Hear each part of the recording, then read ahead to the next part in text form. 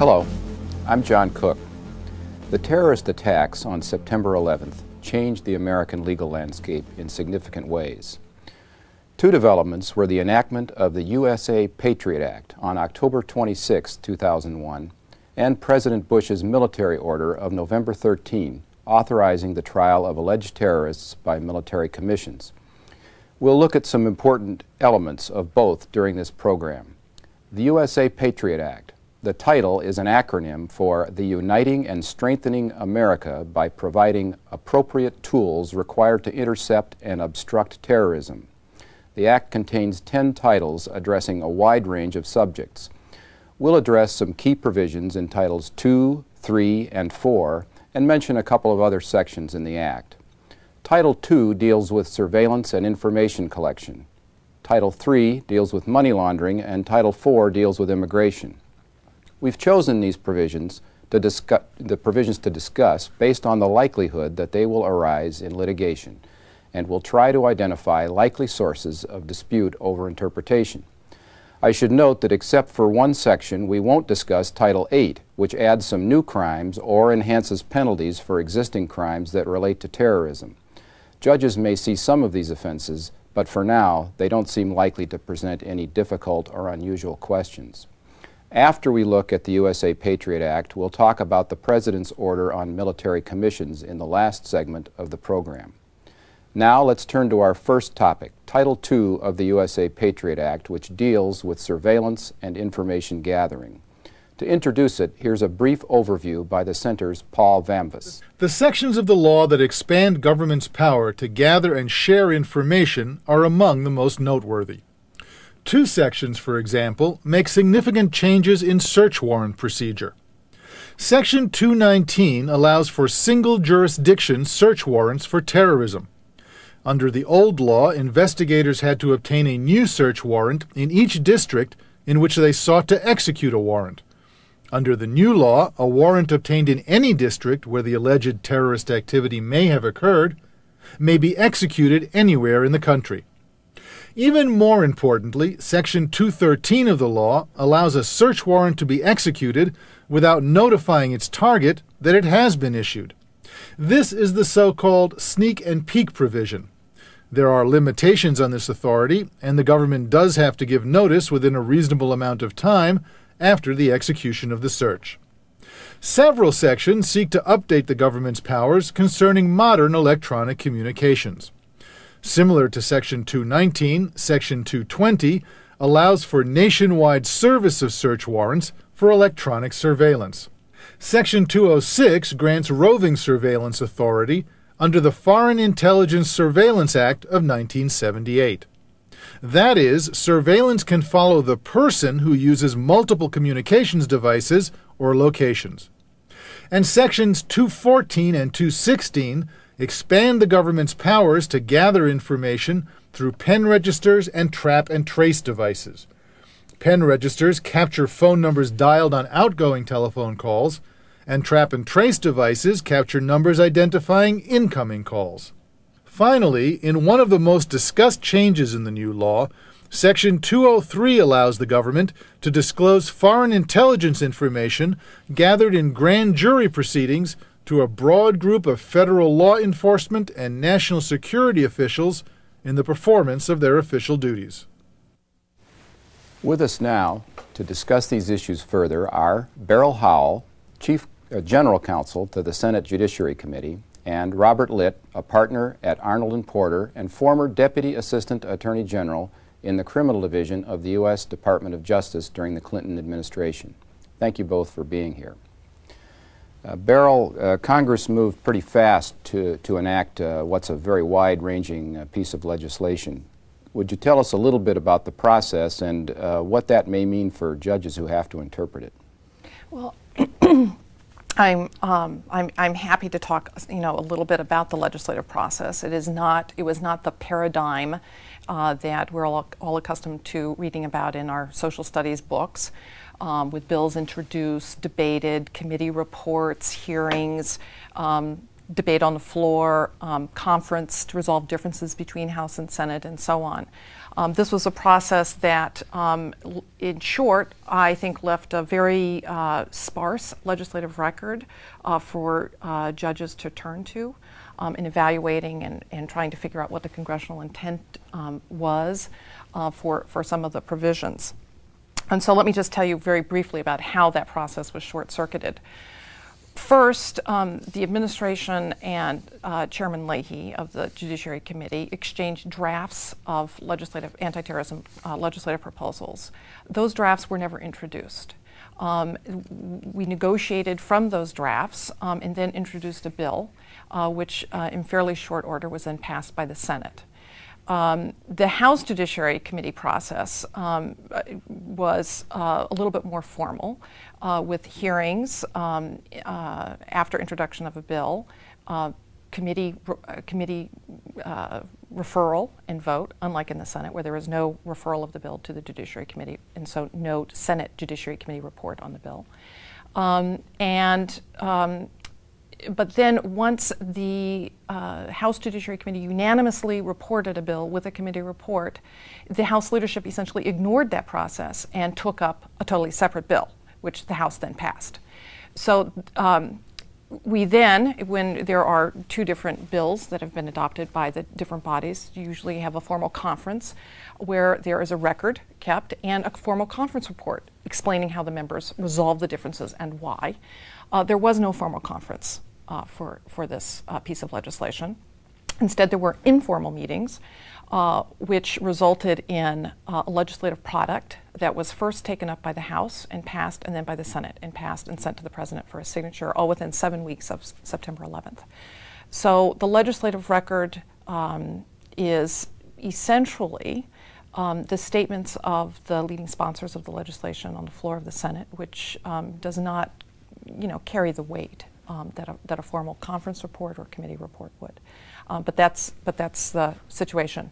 And there are a number, as you said in your opening remarks, there are a number of areas in this legislation where Congress could have been clearer about the meaning of the terms, but the legislative process is such, particularly with the time pressures that the Congress was put under to for obvious reasons, to consider the legislative package, that we are going to look to the courts to define the full permissible scope of some of the provisions. So I'm really glad to have the opportunity to talk and highlight for the judges some of the areas that many of us who were involved in the negotiations, and I was one of the chief negotiators for the Senate on the bill, that we were aware of but did not resolve. Okay, thanks. Let's dive into some of the provisions. Sure. I guess initially one is has to do with grand juries and sharing information there. Would you talk about that? The information sharing provisions in the bill, Section 203, were hotly debated. And I would just like to, they're fairly, intelligible. Clearly, are easy to understand. But I just want to highlight three different parts and questions that arise from the provisions that we put in the bill.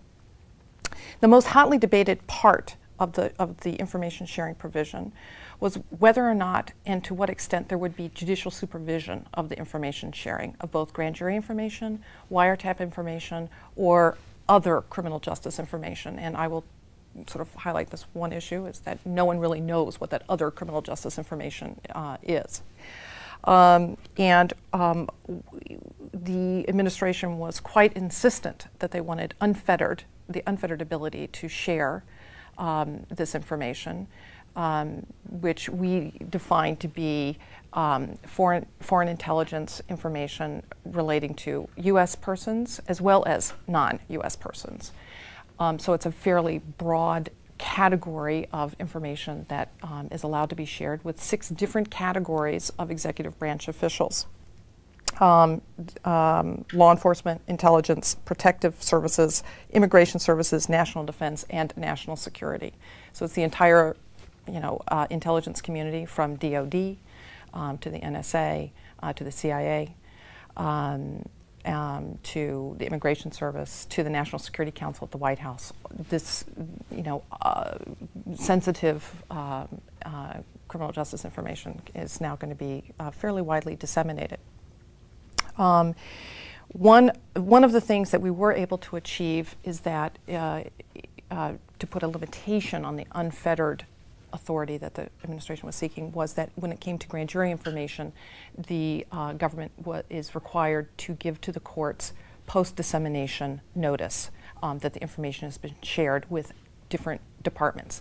No longer will that notice be on an individual named basis, but just fairly broad notification of which departments got the access to the information. The one thing I want to point out about the grand jury sharing information is that in the amendments to Rule 6E, there is nothing that bars a court from either being proactive or in response to a motion by a target of the or subject of the investigation to impose some limits on the time, manner of the dissemination of that information. Now, no one may know that the information is being disseminated in order for the court to know when and how to act. But I would say in those cases where leaks have been a problem, courts should be aware that there is nothing in the statute that bars them from imposing some limitations. Another point that I want to highlight about Section 203 is that there is a disconnect that we unsuccessfully tried to fix in the law, and I think it's going to be a challenge for the courts to figure out how to deal with that, and that is there is a new Section 203D, which is a fairly broad information sharing provision for all criminal justice information. As I said at the outset, no one really knows what that information is. The Department of Justice was unable to explain, as we were negotiating the bill, what other information than grand jury or wiretap information they would be interested in sharing. But they were insistent that this provision be put in the law. And it starts with a notwithstanding any other law clause.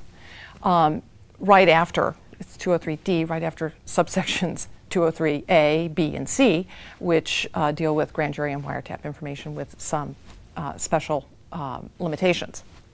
So I think that the judges will have to be, aware that it is certainly not the congressional intent that 203D should swallow the other provisions. Should the Department of Justice try to argue that.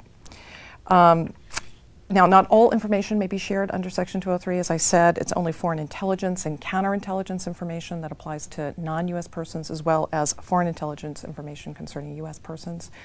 There are definitions for those provisions, but and despite the fact that they're very broad, we certainly are envisioning that there will be disputes over whether those provisions were appropriately limited. And whether information was shared when it turns out to have been relating to a homegrown terrorist as opposed to one sponsored by a foreign power. So I think that those are going to be issues that courts are going to have to deal with. Let's talk. There's another provision that's gotten a fair amount of attention. It's got a kind of a catchy label, sneak and peek. Mm-hmm. I think that's Section 213. Yes, would you talk about that for a minute? Then we'll turn to Bob and ask him to comment on these. The administration's original proposal for sneak and peek authority was really sneak, peek, steal, take, seize, search authority for up to 90 days. It was a very overbroad proposal and so controversial that, in fact, the House Judiciary Committee eliminated that proposal from its Judiciary Committee reported bill. What we were able to do in the Senate was to, and it was our intent to essentially codify Second Circuit and Ninth Circuit law on sneak and peek authority with the limitations that judges have thought were reasonable limitations on sneak and peek authority. And so We expect, first of all, that this authority is going to be used very infrequently, and even the Department of Justice in its field guidance to prosecutors around the country has cautioned that this is authority that should only be used infrequently. And just to be clear, this is a provision that allows delay in the execution of a search warrant? Yes. It allows a delay for a reasonable period of time, which judges are going to have to figure out what that means. In notice that a search warrant has been executed. Now, in terms of the reasonable period, I know that the members of the Senate, in following Second Circuit law in particular on what a reasonable period means, we're expecting it to be no more than 7 days. The Department of Justice was quite resistant to putting a 7-day limitation in the statute, and I can see from their field guidance where they are citing cases of up to 45 to 90-day delays, that is certainly going to be an issue, toughly litigated in the courts over what a reasonable period says. Senator Leahy was quite clear in his statement that he was looking to the Second Circuit guidance that a 7-day period was reasonable and not much more. The other limitations that we put on this provision is that to ensure that it was just sneak and peek warrant, is that the seizure of any items is limited to where there is a reasonable necessity shown, another undefined term that I know the courts are going to have to grapple with. When does the government show a reasonable necessity for having to actually not just peek, but also seize items during the search?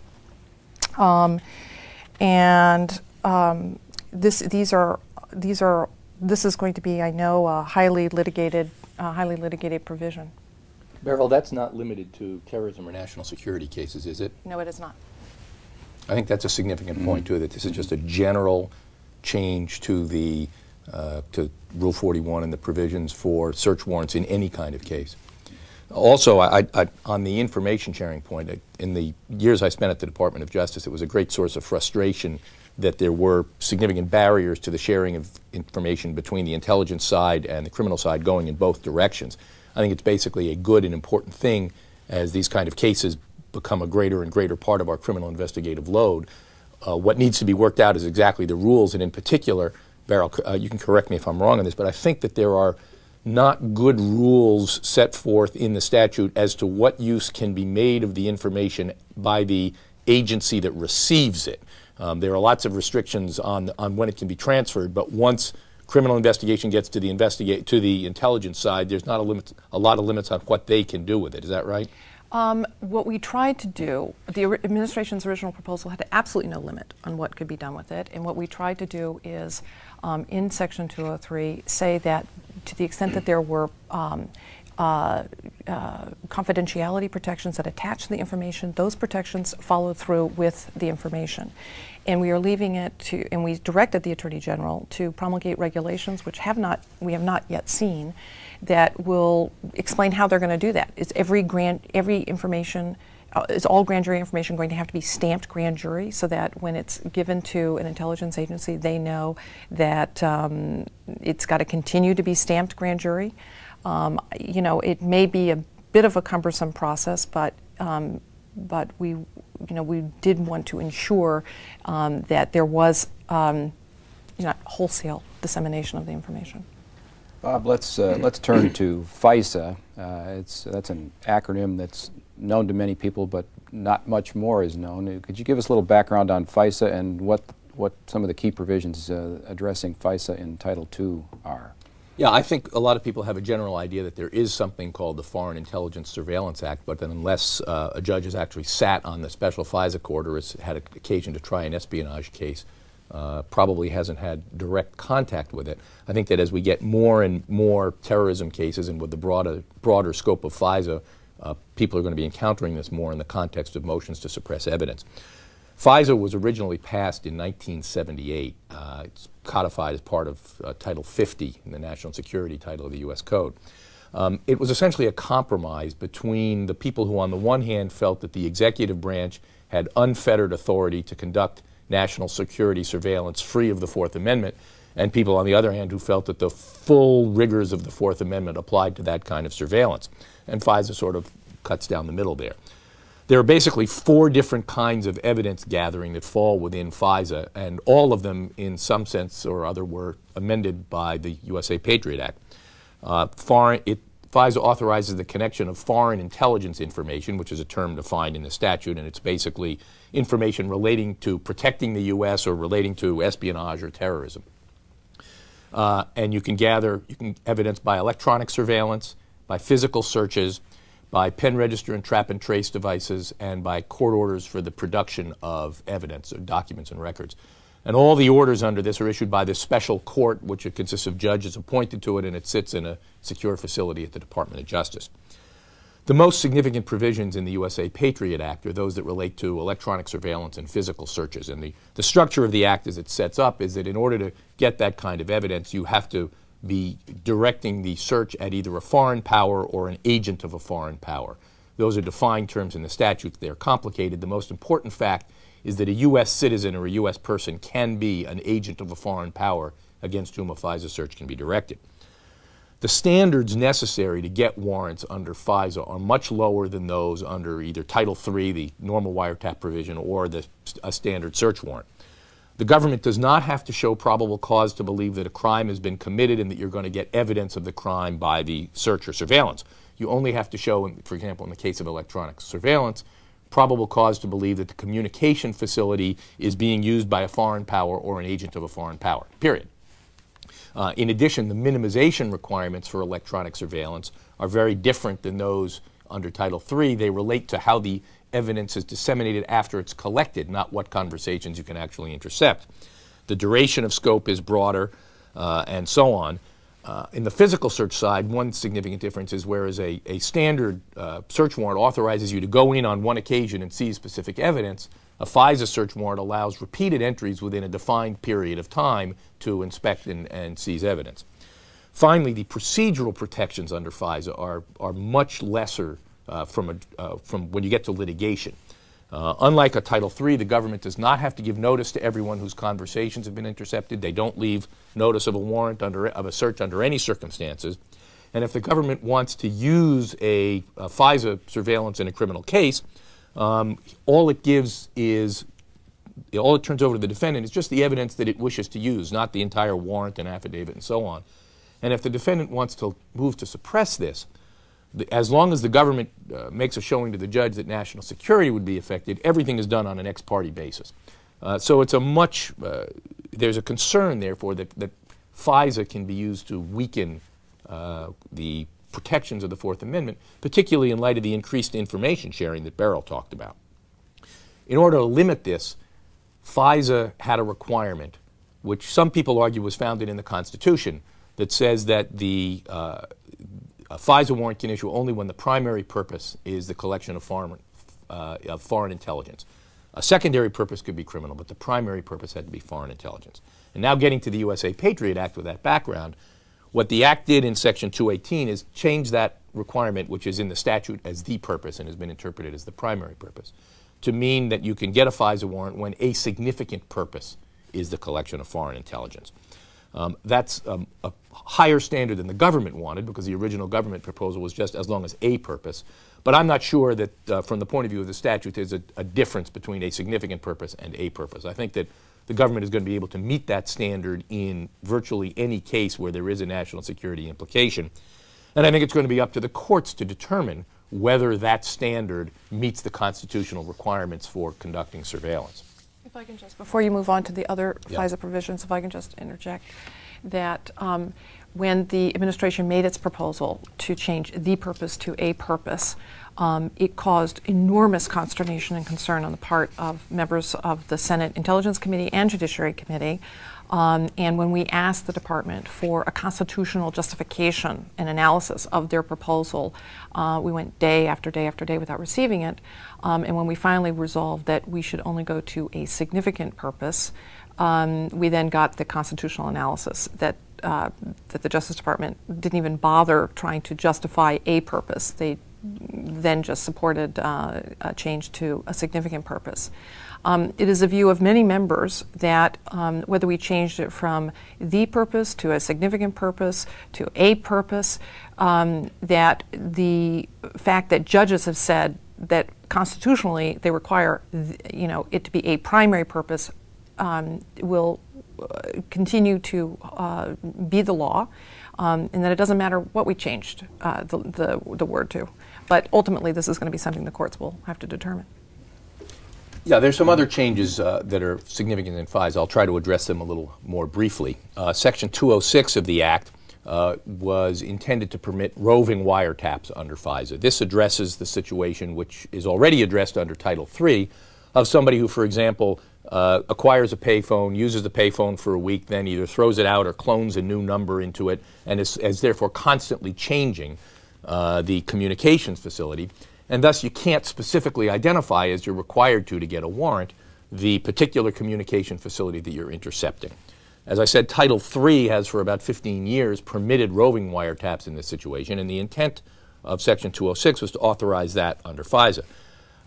This may have been a problem with the legislative process. I'm not sure that the statute that they passed actually did that, because instead of conforming to what they did in Title III, they amended a section that has to do with who can be ordered to provide assistance to assist in the installation of a wiretap. And they didn't change the requirements that a FISA order still has to specifically identify the communications facility to be targeted and so on. I think the courts are going to have to work out whether, in fact, this does authorize roving wiretaps or whether they've got to go back and start all over again. I think that's one of the artifacts of the legislative process that Beryl was talking about. You're absolutely correct. And despite my urging that we follow and model the roving wiretap authority on what we did in Title III, so that we required the government to clearly outline their need for a roving wiretap and the reasons for it in the application, that would give the judge a reason for issuing an order and do it in a way that made sense. The administration, for whatever reason, was insistent on doing it the way they did, and I agree with you, it made little sense and it was bad drafting. There are two other significant changes to FISA that I'll briefly mention. One changes the rules for getting pen register and trap and trace orders under FISA. For some reason, FISA was set up in such a way that it was much harder to get a pen register or a trap and trace under FISA than it was for an ordinary criminal investigation. And those rules have now been changed to make it easier to get a pen register and a trap and trace, much more similar to what you can get a pen register or trap and trace order in an ordinary criminal investigation. In this section, as well as a couple of other sections, there is a requirement that the investigation, if to the extent that the underlying foreign intelligence investigation is of a U.S. person, that investigation cannot be based solely on activities that are protected by the First Amendment. Congress presumably put that in because it's aware of instances in which the FBI in the past has gone too far in its invocation of national security for surveillance. The FBI guidelines already contain those restrictions, but again, this is something that the courts are going to have to try to find a way to enforce. And then Section 2, that was Section 214. Section 215 of the Act substantially expands the power of the FBI to get records in a FISA investigation. The present law allows the FBI to go to the FISA court and on a certification that there are specific and articulable facts giving rise to believe that the person to whom the particular records pertain is an agent of a foreign power. It allows them to get records from certain categories of businesses. It's common carriers, car rentals, a couple of other specific defined categories of business, hotel owners. What they've done is they first eliminated the category of business. You can get any kind of record pursuant to this. And secondly, it has eliminated the requirement about the person to whom the records relate being an agent of a foreign power. All that's necessary now is that the FBI certify that the records relate to a foreign intelligence investigation, again with this requirement that if it's of a U.S. person, it not be based on First Amendment activities. So what this means is that they now have the authority to get from the FISA court records relating not only to the target of the investigation, but anyone else whom they think is relevant to the investigation. And I think this is a really substantial broadening of a secret power to get records. And I say secret because the statute also requires that the recipient of such an order is forbidden to disclose it. And I will say that this was a very hotly debated provision, and it's a classic case of legislative compromise because the administration initially wanted mere administrative subpoena power with no court supervision whatsoever of their very wide-ranging ability and authority to access records, and the compromise was to require continued court supervision and a court order in order to get the records. Let's move on. We've got a few other sections we want to get to in the time remaining, and Bob just mentioned pen registers and trap and trace in the FISA setting, but there's also Section 216, which deals with those in different contexts. Would you discuss that? Right. There are, pen registers are one of the more common surveillance tools that law enforcement agents get in so many criminal investigations, and I think that judges are going to have to be confronting some possibly difficult situations and make some difficult decisions in the pen register context. There are two significant changes that were made in the pen register statute. One, to allow nationwide service of pen register orders. And the only point on this that I want to highlight is that because we are allowing nationwide service of the pen register orders, we have imposed in the definitional section of the authorizing court, the court that's authorized to issue such orders, that there must be a nexus between the issuing the jurisdiction from which the pen register order is being issued and the offense under investigation. So this is going to be a matter that judges are going to have to decide whether or not they have to get more facts from prosecutors that establish that the criminal offense under investigation really has a nexus to the court's jurisdiction. And a certification of that fact may not be enough. The court has to determine, based on sufficient facts, that there is a nexus with the crime under investigation and the issuing court. So I think that this is going to be an issue that courts are going to have to look very carefully before they issue these nationwide pen register orders. Second of all, the pen register statute has two new undefined terms added to it: routing and addressing. These were very controversial terms, long-standing controversy. It's been going on for at least 4 or 5 years within Congress about whether or not to add these new terms to the pen register statute in an undefined fashion, because although the department has resisted for years defining those terms, saying that, oh well, it is apparent to everybody what routing and addressing means, that is not correct in the internet context. The department's field guidance says that routing and addressing information does cover IP addresses, port numbers. Port numbers are those numbers that identify the kind of internet traffic that's being intercepted. Is it an FTP file that's being downloaded? Is it an email traffic? Port numbers. In an email, it would include the to and from line, but not the subject line nor the content of emails. That seems simple on its face, but there are huge areas of dispute over what's covered in the pen register statute now, and can be collected by the government on pen register authority. For example, URLs. The specific pages in a website that a person accesses is a URL content, which is now clearly and expressly prohibited in the pen register statute from being collected on this authority? Or is it addressing or routing information, or search terms that are used to browse a website, or other header information? For example, when a user says, I want this message to be urgent, is the functionality of putting an urgent header on a message, is that content, or is that not, and can it be collected on pen register authority? Speaking of urgent, we're going to be running out of time here, so let's, if you can give a brief description of Section 217, and then I want to give the last minute or two to Bob to describe a couple of other. And I'll talk very quickly. Yeah. The computer trespass provision was designed and intended to address an anomaly in the wiretap law, and it will, I know, probably be the basis of enormous amounts of litigation. What it does is it allows consensual wiretapping of those internet users who have unauthorized access to a computer or computer system. And the question is, what's an unauthorized user? There is a defined term in the statute for what that means, but it's not particularly useful. It also excludes from the scope of who a person with unauthorized access is, those with contractual or other subscriber relationships with the computer provider. And so I think that this is going to raise litigation over whether or not a lapsed subscriber had an expectation of privacy or not. What about universities and libraries?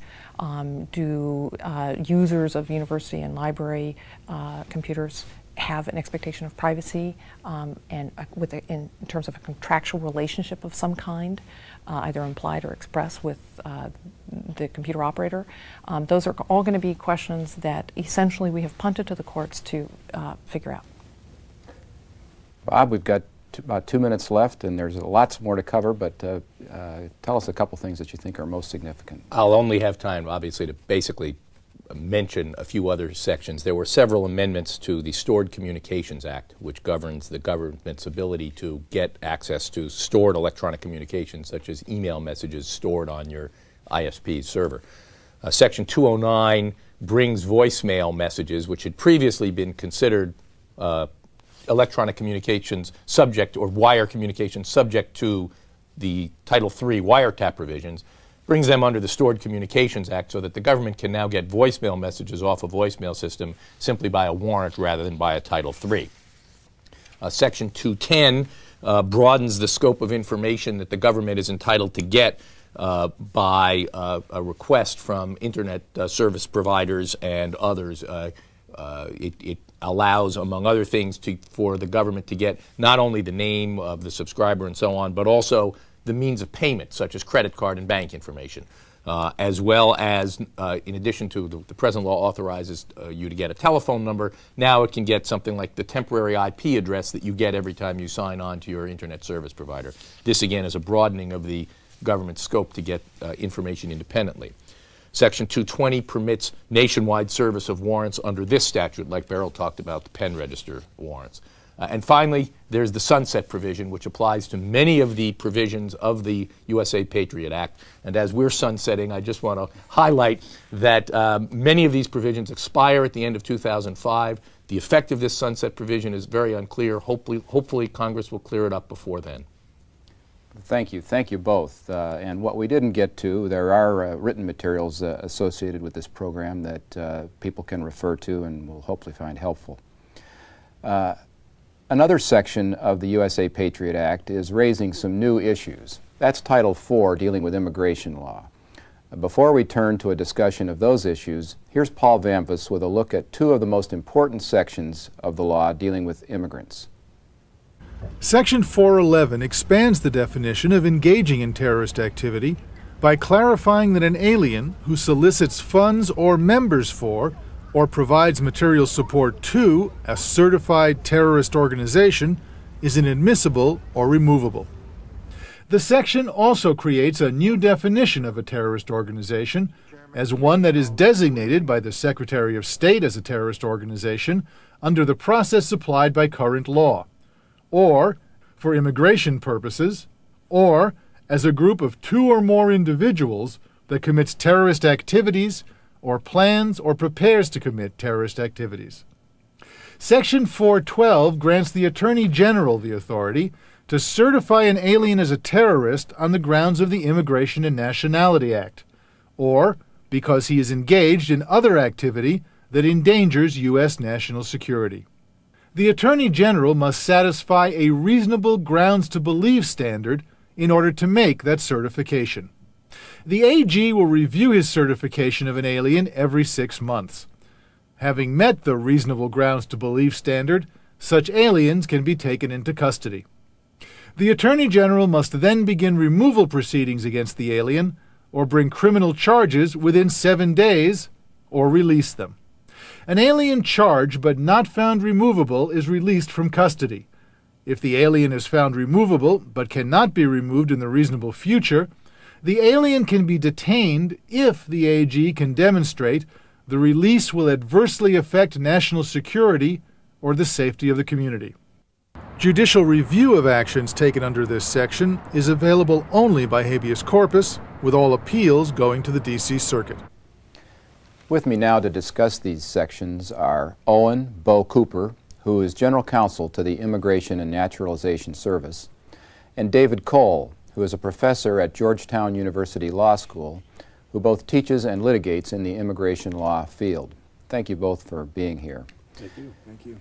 As the lead piece mentioned, Sections 411 and 412 are the key parts of Title IV. Section 411 deals with substantive changes in admissibility and deportability, and 412 with some procedural changes. Let's look at the substantive provisions first. David, would you elaborate on what some of the key changes there are? Sure. I think there are really three key changes in Section 411, and they all deal with terrorism in some form.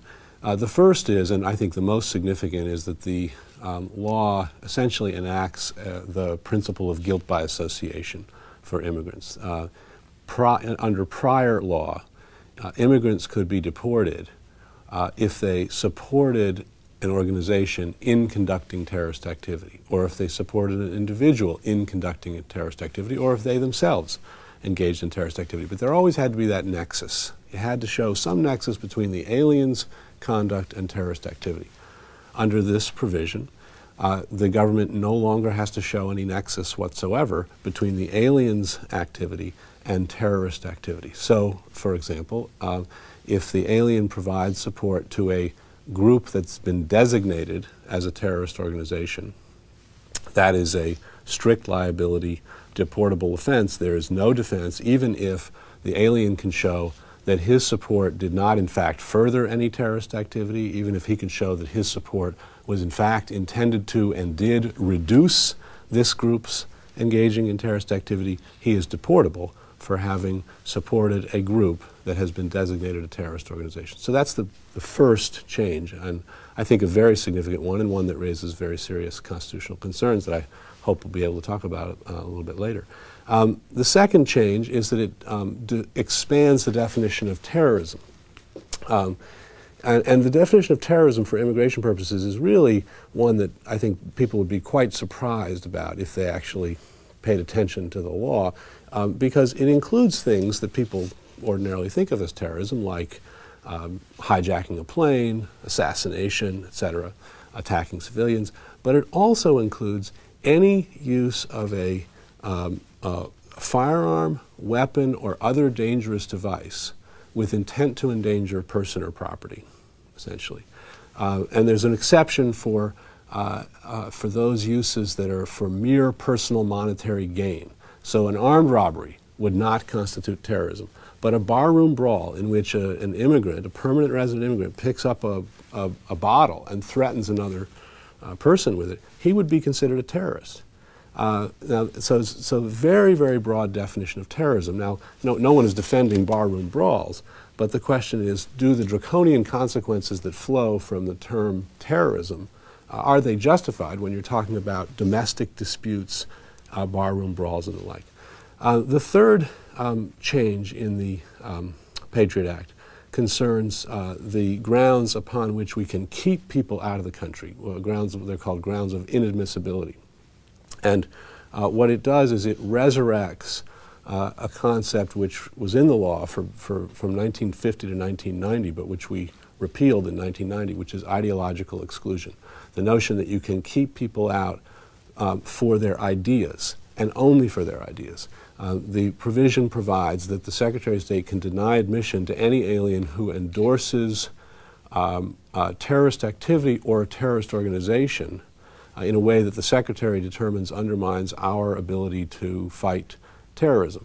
So this is now what we're talking about is keeping people out, not for engaging any kind of conduct, not for threatening to engage in any kind of conduct, but for pure speech. And the speech can include endorsing a terrorist organization, but then you have to think, well, how is a terrorist organization defined? It's defined as any group of two or more people who engage in terrorism, and remember how terrorism is defined, basically any use of force. So any person who endorses any organization involved in any kind of civil war is potentially barred simply for making that statement if the Secretary of State decides we don't like that statement.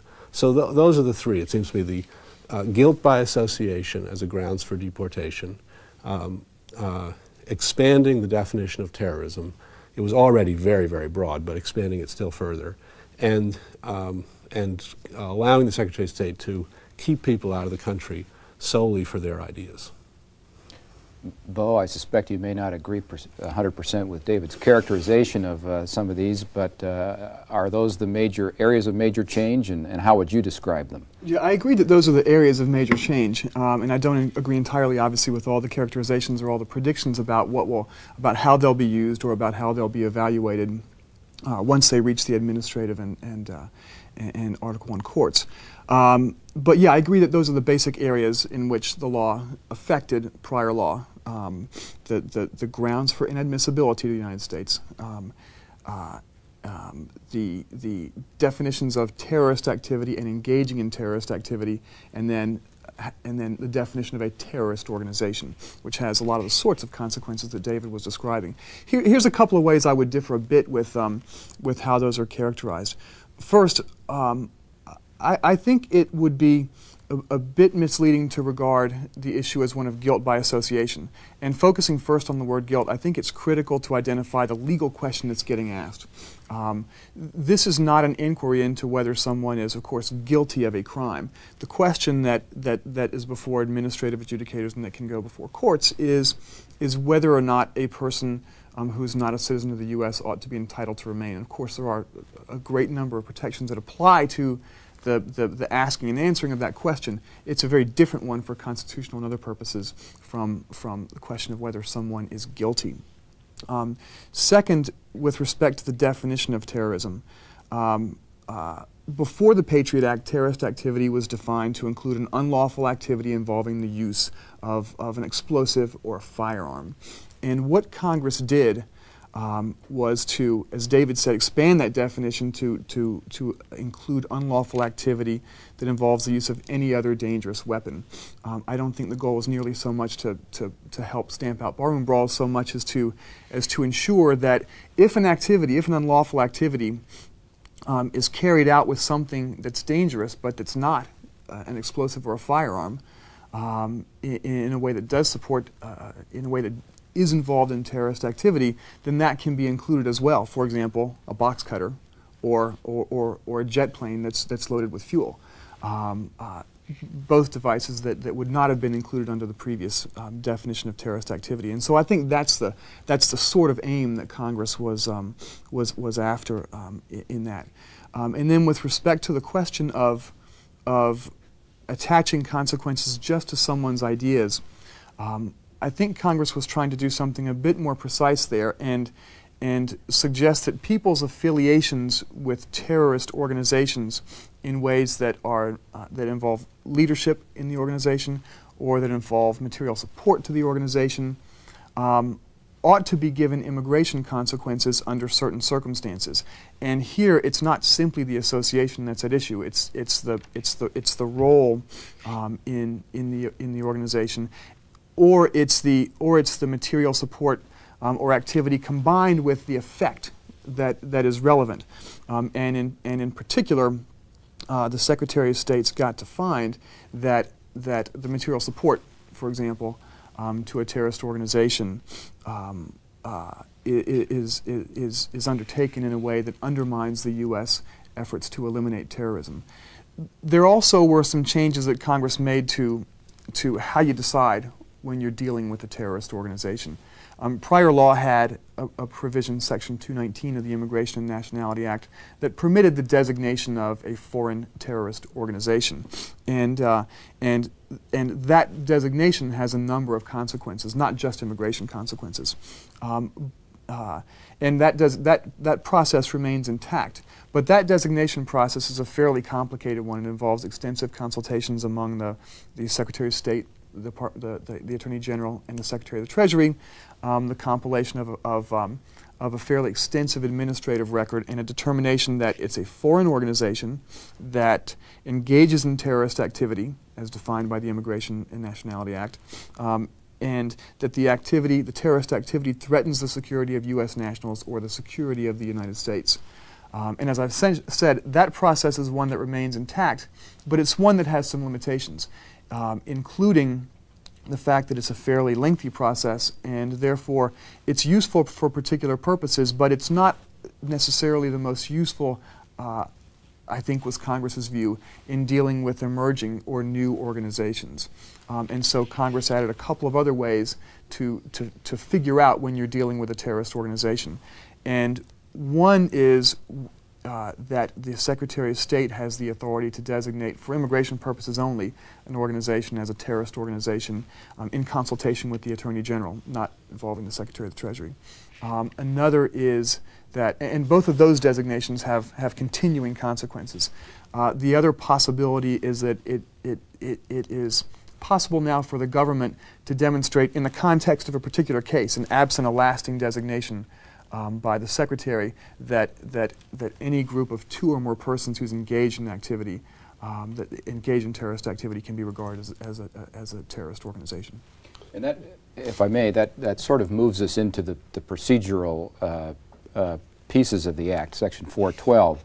Can I just respond briefly, because I think some of the issues on the substance probably would affect one's understanding of the procedure. I think we shouldn't just leave it if we can. Do we have well, a set? Go ahead. I was going to come back to it, but okay. Well, I mean, I think the Bo says, well, this isn't really guilt by association because we're not holding people guilty. We're simply deporting them. But I don't think that really is a sufficient response, because when you look at the Supreme Court's guilt by association jurisprudence, the Supreme Court has held that you cannot hold someone responsible for the acts of others in the group absent a showing of specific intent to further the illegal ends of the group. You can't use that association to hold them criminally responsible, but you also can't use that association to deny them a job. You can't use that association to deny them access to a meeting room in a public university in Healy versus James. You can't use that association to impose a civil tort remedy in NAACP versus Claiborne Hardware. You can't use that association to deny them a passport. There's a whole range of wholly civil things that the court has said the imposition of even a civil, a minor civil negative consequence on the basis of association violates the First Amendment principle of freedom of association and the Fifth Amendment principle that you are supposed to be held responsible for your own acts and not for the acts of others. And this law, I think, runs roughshod over that principle. It's not enough to say it's not criminal, it's civil. Secondly, as to the designation point which Bo raised, which is is an important point, that they've expanded greatly the power to designate groups as terrorist organizations.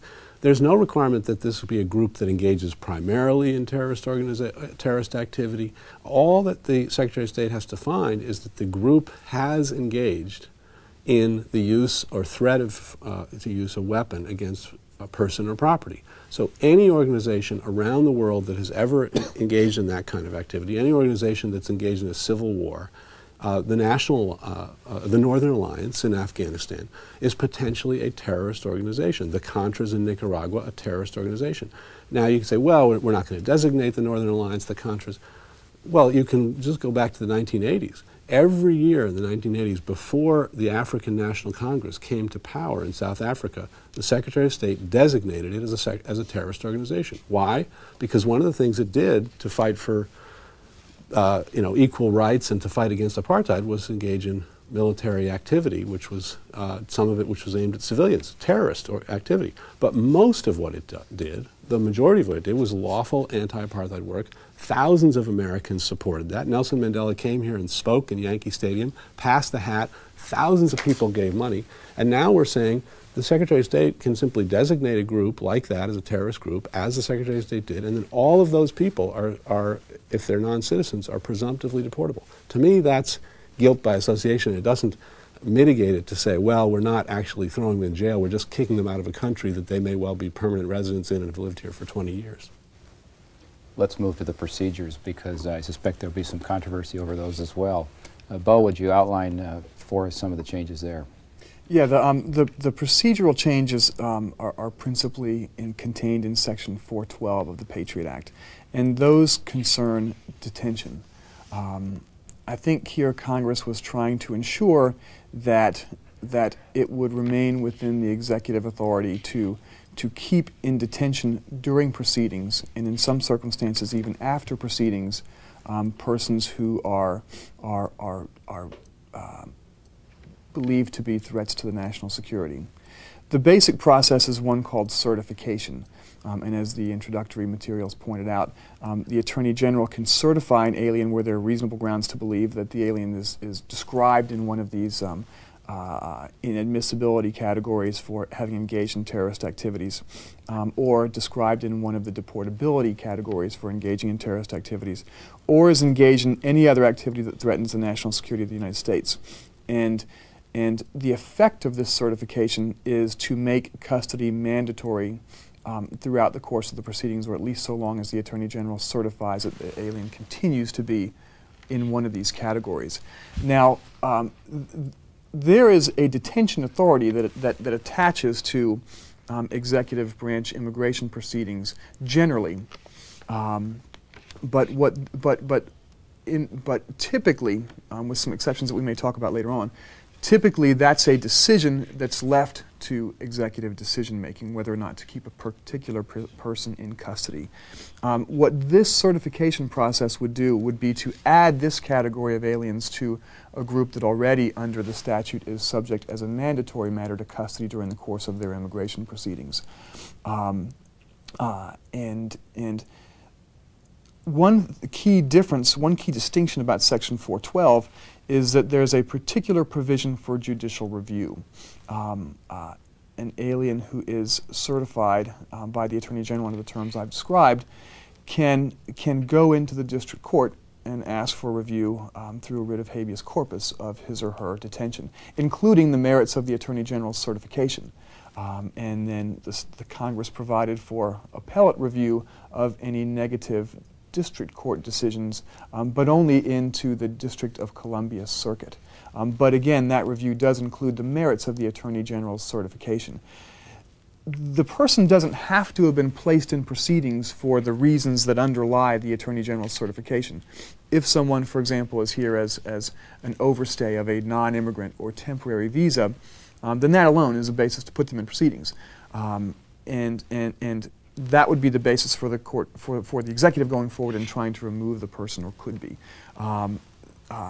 They could, however, the Attorney General could certify the alien under this provision, and that would deal with the person's custody over the course of proceedings. And so, in effect, because of the judicial review process, while the government needn't charge a person with the activities that were the basis for the certification, the evidence of the reason to regard the person as a security threat are subject to review in the courts through habeas.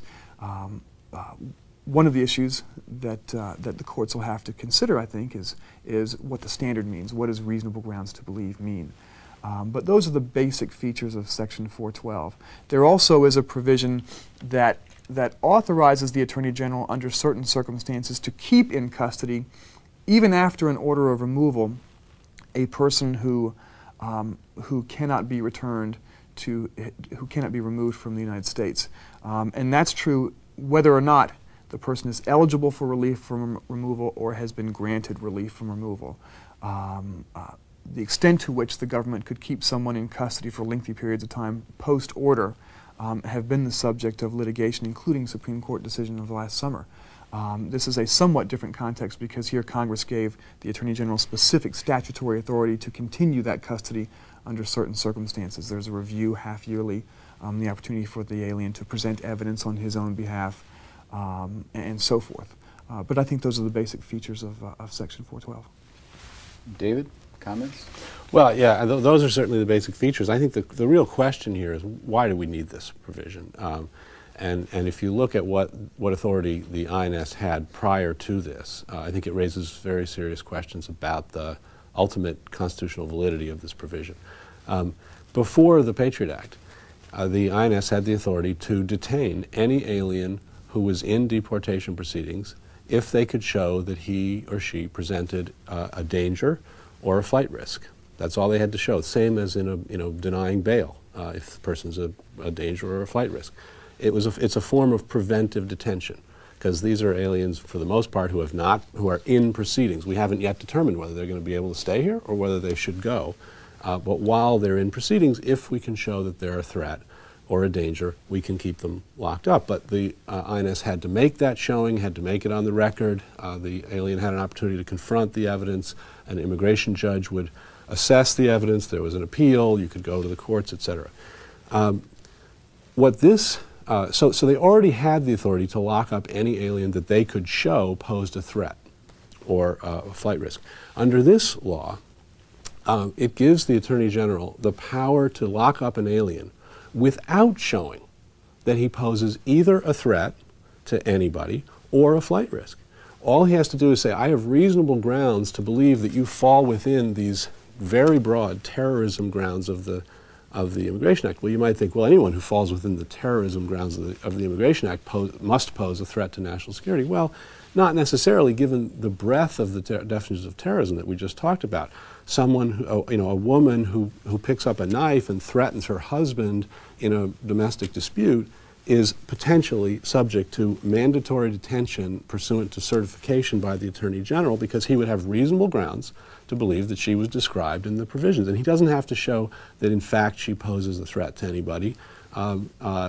Similarly, someone who simply made a donation to an organization which the government contends has some subpart that is engaged in a civil war, even if that donation was for wholly lawful activity. Now, that person might or might not be deportable, but does that person need to be locked up? Does that person only needs to be locked up if they either pose a threat to the community or national security? Let me ask, since that alien has this habeas option or opportunity, are judges going to be asked to interpret how broad this is and what the standard should be? Well, they're going to. I mean, that's a good question. Very good question. They left it. What they said was there's habeas review.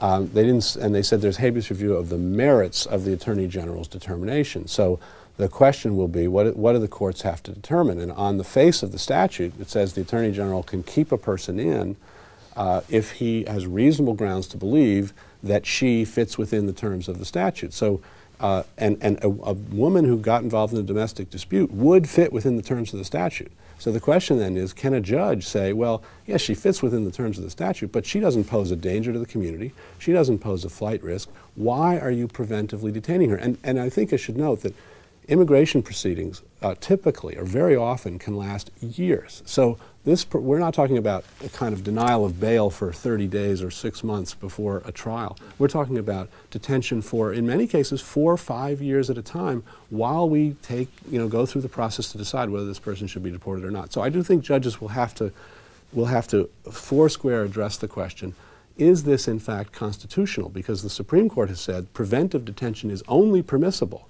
where you either have a danger to the community or a risk of flight. Let me ask Bo if you have any closing comment on that as far as what judges are going to have to look at. Yeah, I think it's clearly going to be an issue for judges what the standard means, reasonable grounds to believe. That's a question that's been regarded by the courts in other contexts, and certainly one that is going to be resolved and best resolved in the context of an actual controversy with full briefing. I think it's sensible to predict that the government's position, and based on what I understand of the case law, to be that's going to equate roughly to the probable cause standard for warrantless arrests.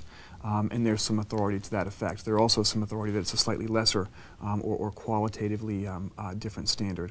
But that's something that the courts are going to have to look at. That, by the way, is not an unusual standard to exist in the Immigration and Nationality Act. Persons for whom there's a reasonable ground to consider that they pose a threat to the national security are right now ineligible, for example, for asylum, ineligible for withholding of removal. Persons who are ineligible for admission based on terrorist activity are ineligible for a remedy called cancellation of removal. So this is a standard, particularly when dealing with national security threats, that is already laced through the Immigration and Nationality Act. But yeah, that's certainly one of the things that courts will need to have a look at. And I note that courts will have an opportunity to look at that as a practical matter in most instances, I think, more rapidly in the context of a particular person's case than they would have if the detention decision were made under the existing rules for detention, where those decisions are, in most cases, subject to review by an administrative immigration judge, an administrative appellate tribunal, and then, in certain circumstances, in the courts.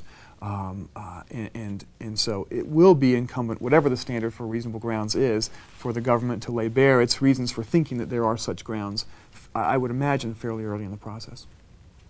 Well, I want to thank both of you, Bo and David, for your quick overview of some what are going to be difficult issues for the judges in our courts to wrestle with. We're going to move on, and let me say that international terrorism is a global phenomenon, as we all know, and as we've seen in recent months. But regardless of what the terrorist organization is called or where it's based, what all terrorists have in common is the need for money. And Title III of the new law is aimed at denying terrorists those funds and prosecuting those who help them obtain the money. Here's a description of some of its key provisions. The law aims to staunch the flow of money coming through both legal and illegal channels. Section 317 gives U.S. courts long-arm jurisdiction over foreign banks opening U.S. bank accounts and foreign persons committing money laundering offenses in the U.S., among others. Section 318 and 319 go after money laundering schemes using foreign banks. 318 expands the definition of financial institution to include banks operating outside the United States. And 319 allows money deposited by foreign banks in interbank accounts in the U.S. to be treated as if it were deposited in the U.S. for purposes of the forfeiture rules. Attempting to deal more directly with the financing of terrorist activities, Section 320 allows the U.S. to institute forfeiture proceedings against the proceeds of foreign criminal offenses found in the United States. And Section 371 creates a new offense involving the bulk smuggling of more than $10,000 in currency either into or out of the United States. With us to explore and explain these changes are John Roth, head of the Asset Forfeiture and Money Laundering section of the U.S. Department of Justice, and Bruce Zagaris, a partner at Berliner, Corcoran & Rowe, and an internationally recognized expert in money laundering law. Money laundering is perhaps the most extensive title in the Act. John, can you sum up what the main purpose was? Sure. Unlike many of the other provisions within the Patriot Act, it wasn't necessarily devoted exclusively to terrorist financing or terrorist money laundering. Rather, what it tries to do is amend the money laundering laws, which have not had a major fix since 1986. It's got two purposes. Essentially, it's to prevent criminals who make money overseas from using the very powerful U.S. banking system as a haven for their ill-gotten gains. And secondly, it prevents U.S. criminals who derive proceeds here in the U.S. through various crimes from using overseas or offshore banks to hide their money from a lawful forfeiture or a money laundering prosecution. Okay. There are a lot of different sections in the Act. Several deal with forfeitures, and that's an area that, of course, courts get involved in. Bruce, would you describe some of those sections? Sure. One of them is Section 319, which treats interbank accounts or correspondent bank accounts in the United States as being U.S. property. So that will enable prosecutors to more easily forfeit that property.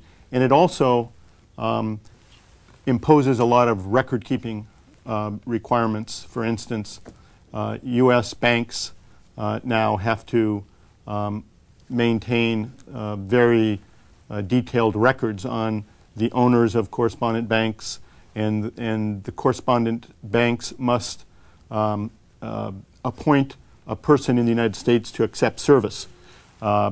When a U.S. bank or financial institution that has one of these correspondent bank accounts receives a request from the government to turn over information, they must within 120 hours turn over that information or face various draconian penalties, including they've got to terminate the account within 10 days, or if they don't do that, they face other penalties.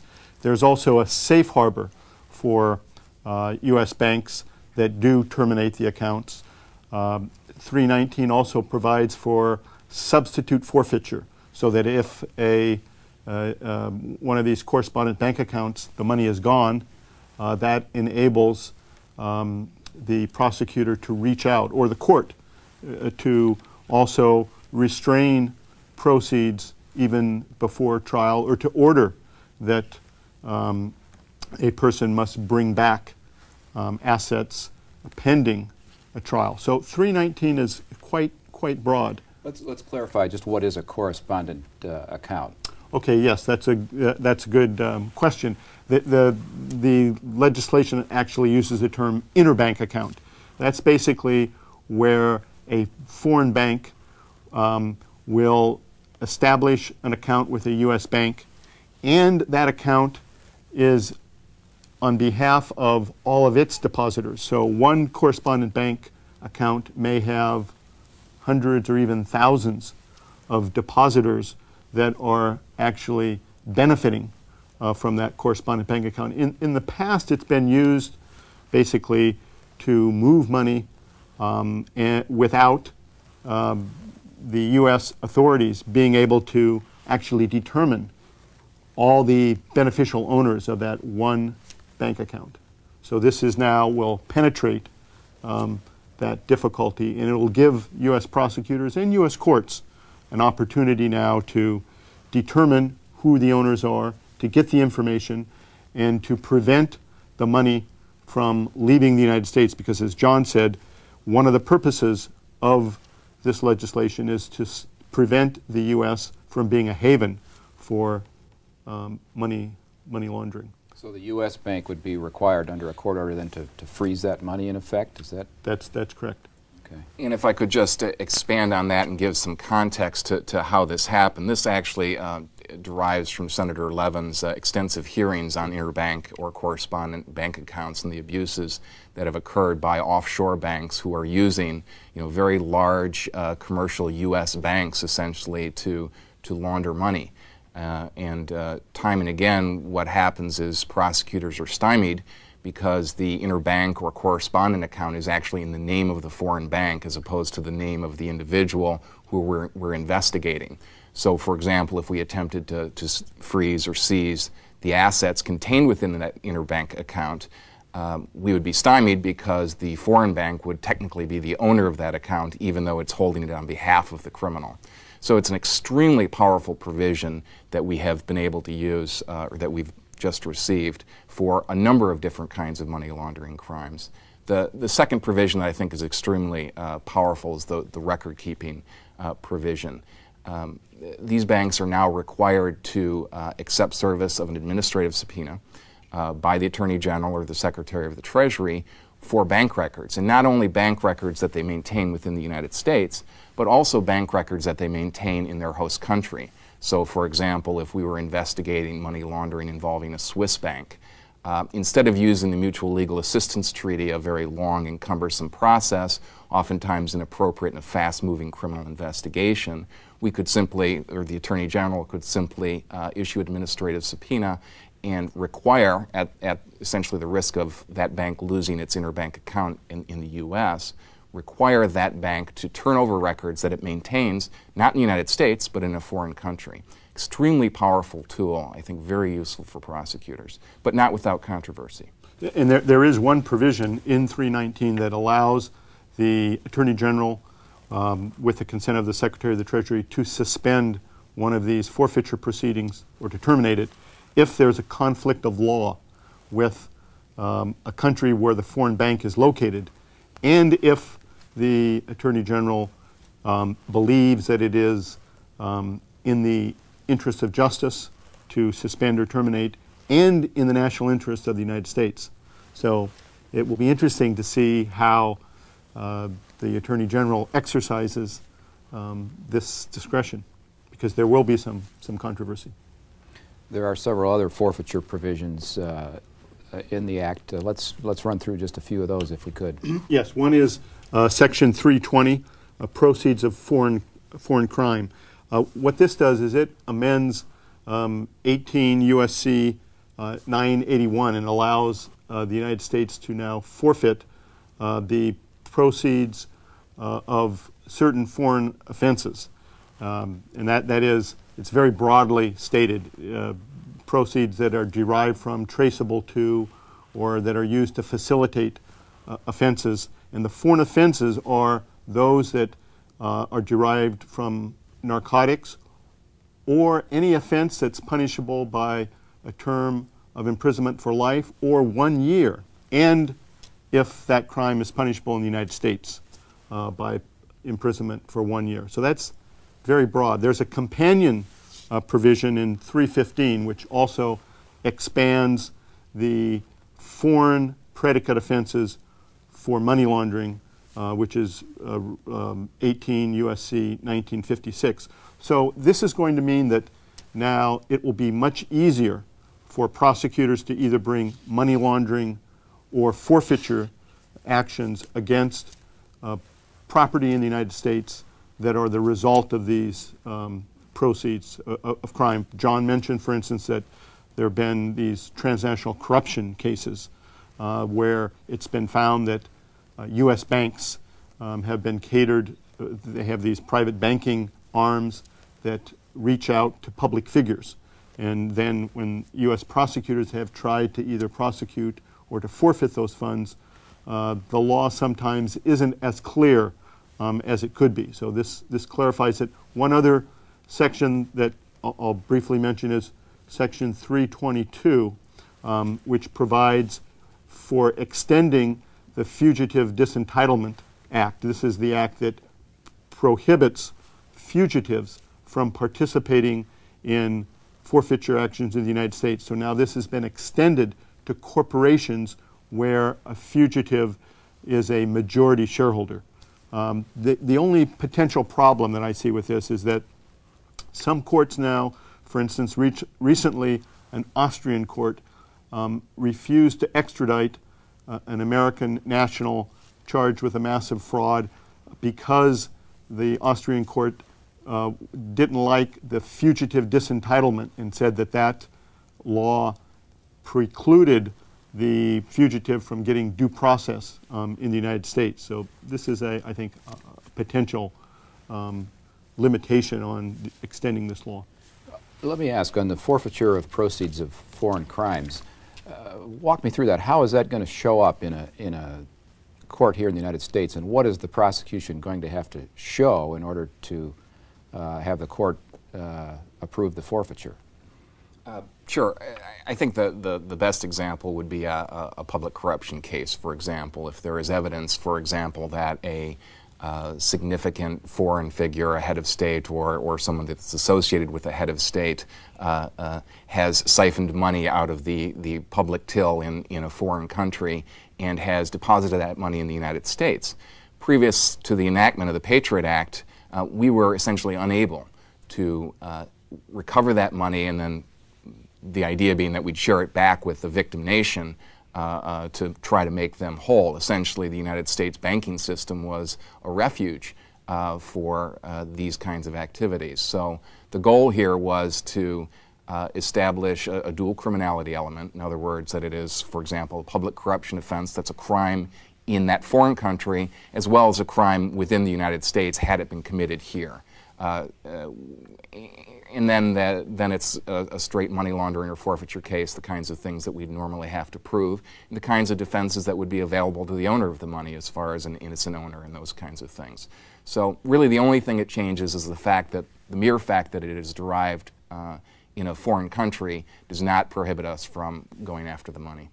The politics of this are that, for instance, right now there are a number of Central Asian countries that are saying, look, we're helping you now with your counterterrorism war, and we find that there's a lot of our money that has been stolen by corrupt former officials, and it's in the United States. We want you to help us get that money back. And so these provisions facilitate the U.S. government helping other governments locate and freeze and repatriate that money. Now that It's an interesting segue because there are a couple of provisions that could bring us into conflict with foreign governments and or foreign courts. John, would you describe what those are? Well, certainly I think that Bruce has highlighted probably the main conflict, which is under Section 319. The fact that, for example, we require a foreign bank, and I pick on the Swiss, not because that's ever an issue, but for example, under Swiss domestic law, it might be illegal for the Swiss to turn over those records independent of a mutual legal assistance treaty. So there is an inherent conflict there between the two laws. Additionally, in the forfeiture side of 319, where we are able to forfeit money in a correspondent account that was actually deposited in the foreign bank in a foreign country that would otherwise have been untouchable. Certainly you can envision a scenario in which the account holder chooses to sue the bank in the foreign country and say, we do not recognize the Section 319 of the Patriot Act, and the bank essentially is on the hook for not only the money that they gave the United States, but also in a lawsuit in their country. So, I mean, these are significant tensions, and there's a significant controversy. I think we are going to be using this judiciously, though, to try to avoid that. Mm-hmm. And what about some long-arm jurisdiction over money launderers? Sure. I mean, there's a couple things. We've fixed an issue that we believed was a long-standing irritant. It's not a major provision, but it's one which we believe needed to be fixed, and that's contained in Section 317, the long-arm jurisdiction over foreign money launderers. And it essentially amends 1956B, which is the civil money laundering, not the criminal, but the civil money laundering provision.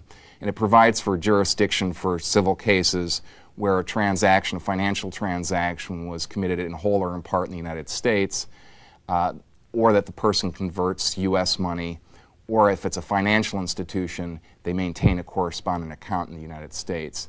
And this really stems from a case, United States versus Swiss American Bank, in which prosecutors in the District of Massachusetts were able to obtain a final order of forfeiture for about $5 million in an Antiguan bank. Essentially, the Antiguan bank chose not to recognize that forfeiture. We had the ability either to sue in Antigua, and we weren't optimistic about our chances there, or attempt to sue in the United States. The ultimate judicial finding was that we did not have jurisdiction to sue an Antiguan bank for actions that occurred in Antigua, and this fixes that problem. The second is contained within Section 323, which is enforcement of foreign judgments. And again, this segues on what Bruce was talking about. Last year, the Civil Asset Forfeiture Reform Act was enacted, which for the first time allowed us to enforce foreign judgments. So, for example, if the Swiss, again, had a forfeiture judgment against money that was contained within the United States or resided within the United States, for the first time last year we had the ability now to forfeit that money and again share it back to the host nation. We were one of the few countries that did not have that, so this sort of brought us into the modern era. What this Patriot Act amendment does is it allows us to have a prejudgment restraint on that property now, just like we have prejudgment restraint within the United States, because we found that by the time you get the final order of forfeiture in the foreign country, many of those assets are simply dissipated.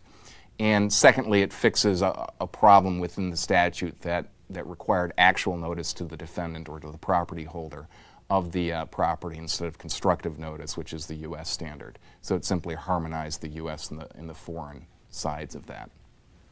Bruce, any comments on those? I think some of them will be controversial with foreign courts, especially where there are powerful stakeholders. I think also some of these provisions could be also accomplished by participating in some of the multilateral conventions, such as especially the 1990 Council of Europe Anti-Money Laundering Convention. But I think the United States is looking to do that. But certainly the international standard is to help foreign governments in restraining and also in recognizing foreign judgments. So I think these are part of the trend. All right. There's a few other provisions that maybe aren't quite as wide-sweeping, but are significant, I suspect. John, 316, 373? Sure. Actually, before we get to that, there is one provision within the financial portion of the Patriot Act that I think bears mention, because it is actually directed towards terrorist financing, and that's Section 806. For whatever reasons, it's not contained within Title III. I think that evidences some of the confusion that during the passage of the Act. But essentially, this addresses a problem that we had after September 11th, the nightmare scenario. What if we found a bank account within the United States in the name of Osama bin Laden? But we were unable to trace the money that was in the account to actual crimes committed by Osama bin Laden. What would we do? So the fix is to allow forfeiture of any assets of any organization that's involved in the planning or execution of terrorist acts. So essentially it tracks the RICO forfeiture statute, which says you have an enterprise here, it's an illegitimate enterprise, we believe that we can forfeit the assets, any assets, of that illegal enterprise without showing that it was used as proceeds or to facilitate specific criminal acts. It's a very, very powerful statute. I don't think it's going to be used much given the way terrorist organizations work, but it's out there and there is an opportunity for it to be used. Similar standard of proof in terms of demonstrating that that is a terrorist organization? Correct. Correct. Under civil forfeiture, it would of course be a preponderance, in criminal as well. It would be a preponderance of the evidence. The companion to that is Section 316, which you mentioned, which essentially gives an individual who has assets seized by the United States the ability to challenge that. And it's essentially designed to inject due process, not so much into the judicial, civil, or criminal forfeiture that we're familiar with, but rather into the presidential declarations that are executed by the Office of Foreign Asset Control of the Department of Treasury.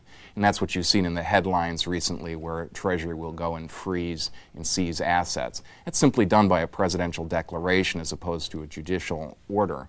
And this was Congress's attempt to inject some due process. There's an innocent owner defense, as well as the ability for an owner of property to come in and say, one, it's not me, or two, it was done in error. Well, thank you.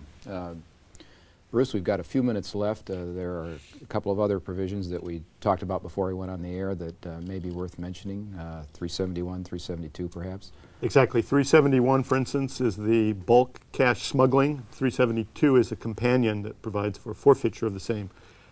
This provision was enacted basically to criminalize persons who bring in more than $10,000 in currency or monetary instruments knowingly with the intent to violate the Currency Reporting Act. What was found in the aftermath of 9/11 is that a lot of the terrorists smuggled in bulk their cash. And this also will help fix the 1998 Supreme Court decision in Bajikajian because 372 requires courts to forfeit all the property that is used in this cash bulk smuggling or is traceable to it. The problem with Bajikajian was that the Supreme Court said it would be a violation of the Eighth Amendment to freeze all of property in just a reporting case. But now Congress has explicitly said that's the way they want it to work. And so unless a court finds that this still violates the Eighth Amendment, the prosecutor is now more easily going to both be able to prosecute, and now it's made punishable by imprisonment for 5 years or more, and they're going to be able to reach out and now forfeit the proceeds of cash bulk smuggling. So Congress has characterized this not just as a reporting case now, in effect, to get around or to avoid the Bajikajian. Exactly, and I should point out too that it is very broad in the sense that it's anybody who not only has the money on them but uses luggage or merchandise or even attempts some other way to send it through the mail. Any of those are going to be now a much harsher criminal offense, not just a little reporting matter. We've got about a minute left, and I've got a very complex topic, and I'll just throw this up and see if anybody has a soundbite they want to offer. Donations to charities and First Amendment issues, and how the Act may play there. Comment, either one of you? I think that there's going to be a lot of litigation, both in this country and overseas. I mean, because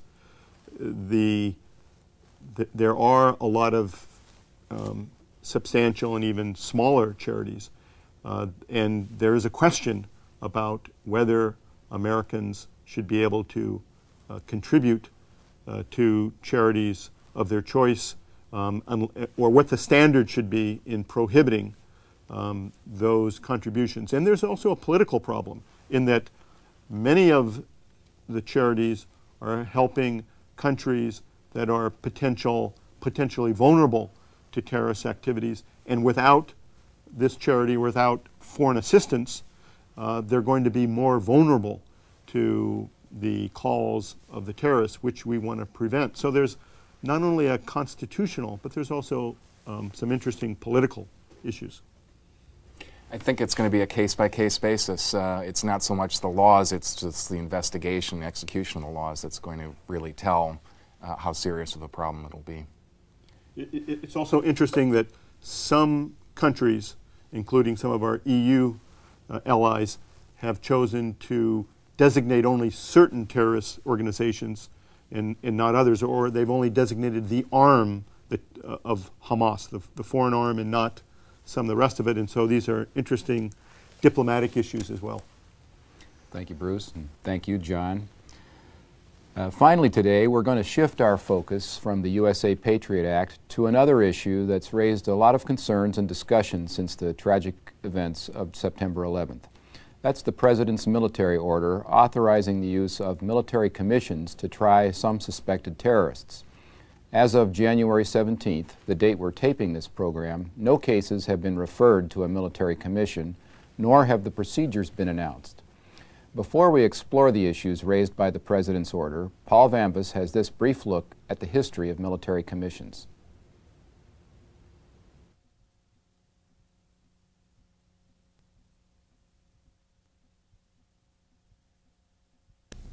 Military commissions are older than the Republic. During the American Revolution, George Washington authorized trials by a board of officers, a military commission in all but name. The term military commission came into use in the Mexican War, and by the Civil War was the accepted description. This was also the period when the U.S. Supreme Court ruled, in Ex parte Milligan, that civilians could not be tried by military commissions if the civil courts were open and functioning properly. Military commissions have the authority to try persons not otherwise subject to military law, for violations of the law of war, and for offenses committed in territory under military occupation. The best known modern use of military commissions was during and after World War II, when they were used to try a group of Nazi saboteurs who had infiltrated the U.S., and later Japanese General Yamashita for war crimes committed by his troops in the Philippines. In both cases, the U.S. Supreme Court upheld the jurisdiction of the commissions to try the accused. Here to discuss some of the issues surrounding the use of military commissions to try suspected terrorists are John Yoo, Deputy Assistant Attorney General in the Office of Legal Counsel at the Department of Justice, and Peter Raven Hansen, Professor of Law at the George Washington University. John and Peter, the President's order authorizes military commissions to try persons for violations of the law of war or other applicable laws. And the order makes subject to military commissions, potentially at least, persons who, and I'm paraphrasing, are not U.S. citizens whom the President determines are or were members of Al-Qaeda who engaged in or aided and abetted acts of international terrorism that caused or were aimed to cause harm to the United States, and persons who have knowingly harbored such persons. And the President's order also states that military commissions, quote, shall have exclusive jurisdiction, unquote, in cases referred to them, and that the individual defendant, quote, shall not be privileged to seek any remedy or maintain any proceeding directly or indirectly, and then goes on, in any court of the United States or any court of any foreign nation or any international tribunal. Now, the order raises a number of questions, and we're not going to have time to get to all of them today, but let's start with a basic one. The video piece mentioned several Supreme Court cases that have addressed military commissions, most recently during and following World War II. Do those cases settle the issue? John? Thanks, John. We think they do. It's not just the Supreme Court cases. In fact, we think all three branches have approved the constitutionality of the military commission. As you mentioned, also as the video piece mentioned, there's a long practice of executive branch use of the military commissions in almost every major war. The presidents have authorized their use include General Washington, General Jackson, President Lincoln, President Roosevelt. They've been, as I said, used in conditions of declared war and undeclared wars. Second, Congress has explicitly authorized their use in Section 821 of Title 10 when the predecessors to the UCMJ were being enacted by Congress. There's a specific provision inserted that said that nothing in this act will be construed in any way to infringe upon the use of military commissions, that they've been used by the president. And then third, as the video piece made clear, there are several Supreme Court decisions. The two key ones, Ex parte Kieran and then the trial of General Yamashita. Ex parte Kieran was a case where German and Nazi saboteurs are made onto the United States. One of them claimed to be a citizen, and the Supreme Court made clear that you could use military commissions to try people for violations of the laws of the war, even if one of them had been a citizen, for acts within the United States, and the trial was held within the United States. So the constitutionality of the commissions, we think, is rather settled, and because of the sort of definitive announcements of all three branches of government. Now, Peter, of course, Ex parte Milligan is another case that comes into play here. How does it fit into this constitutional question equation? Well, I'd agree with John that it's long established that you can use military commissions in the field when it's necessary to do so because the courts are closed or because they're untrustworthy in occupied territory. But Milligan said that when the courts are open in the United States, you shouldn't use a military commission. And the Quirin case was an exception to that open court rule, and it's an exception that I think should be narrowly drawn because military commissions are an extraordinary departure from the constitutional preference for trial in an open court. The exception was for enemy soldiers, members of the enemy armed forces of a nation with which we were at war. That's how Quirin distinguished Milligan. And it's a distinction that limits the use of military commissions in two ways. It means that we only will have them, this extraordinary departure from the norm, for the length and breadth of a declared war, which has an endpoint, which is the proclamation of peace. And it also means that we'll know who is subject to them because they are members of the armed forces of the enemy. The problem is that neither of those limitations works if we use military commissions under the Bush order in the United States. There's no end to the war on terrorism, and the group that you described who are subject to the military order is a motley collection of card-carrying members of Al-Qaeda, or how do you identify them? People who aided international terrorists, people who harbored them. It's not even limited to the people on whom Congress effectively declared war on September 18th, who are only the perpetrators of the September 11th attack. So I would limit Quirin to its facts, which is use them against identifiable enemy belligerents during a declared war, which means that you could use military commissions abroad and for people apprehended abroad in the field of combat, but that you would stop at the water's edge. It depends which case you think is more prevalent, Kieran or Milligan. Kieran is the one that's later in time, and in Kieran, the Supreme Court read Milligan to its facts, and you would like to do the same to Kieran. But as the law stands now, Kieran is the sort of definitive word on military commissions, and they make clear that you can use them within the United States, and even if there were a citizen involved. I think the way to distinguish the two cases is that Kieran made clear that you can use them so long as they were enemy belligerents, as they were people who were actually partaking in hostilities against the United States. Milligan, the facts were not so clear, at least as the Kieran court portrayed it, that the defendant in that case was actually taking up arms and joining the forces of the enemy. So I think that's how you could harmonize the two cases rather than trying to read one or the other to its, strictly to its facts. The second thing is, in this war, it's not is yet contemplated that the order will apply to the individuals that Peter is worried about, that he feels ought not to come under there. So far, as you look at the practice, as they've been put into effect, Moussaoui and the shoe bomber in Boston have not been subjected to military commissions, and most of the individuals we have detained in Afghanistan are being taken right now to Guantanamo Bay, and most of those individuals were people that were captured in the course of military operations. I'd like to come back to what we've touched on here, and that is to whom or who is going to or might be actually subject to military commissions, but an issue of more immediate significance perhaps to our audience, the federal courts, is how the federal courts might play a role in this. The President's order, by its terms, says military commissions have exclusive jurisdiction and at least arguably purports to cut off any other type of judicial review. Peter, how do you see that? I think the order tried to suspend the writ of habeas corpus and it failed ignominiously.